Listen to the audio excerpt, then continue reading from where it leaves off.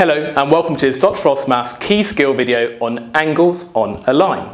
Now in the previous video we explored the angles around a point, and do you remember that if you considered the full spin around a particular point, you would have rotated 360 degrees. So if my pen was here and it span a full spin to get back to where it started, the total turn, which is what an angle is, the total turn is 360 degrees.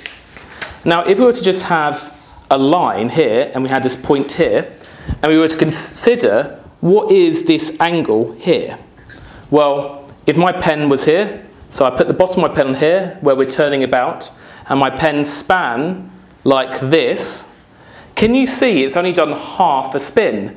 That would be a full spin, but this is just half a spin. So therefore, that angle there must be half of 360 degrees, which is 180 degrees. So therefore, the angles about a point on a straight line sum to 180 degrees.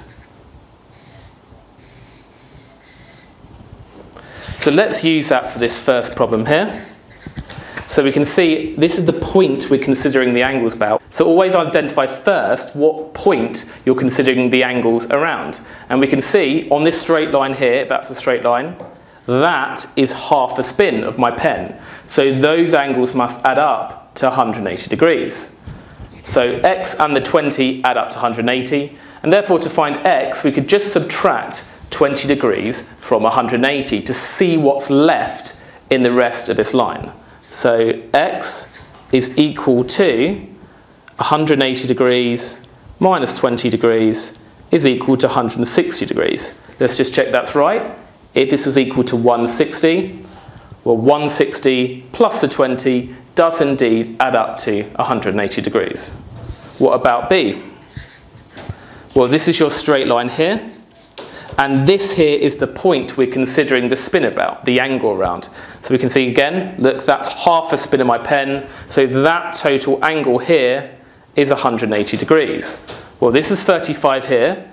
That symbol there is the right angle symbol, which means 90 degrees. So 35 plus the 90 plus the y add up to 180 degrees. Well, let's add up these two so far.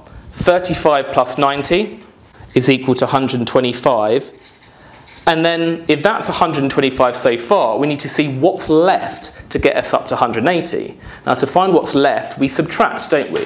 So we're going to subtract the 125 from 180. 180 minus 125 is equal to 55 degrees, and that is the answer. So y is 55 degrees.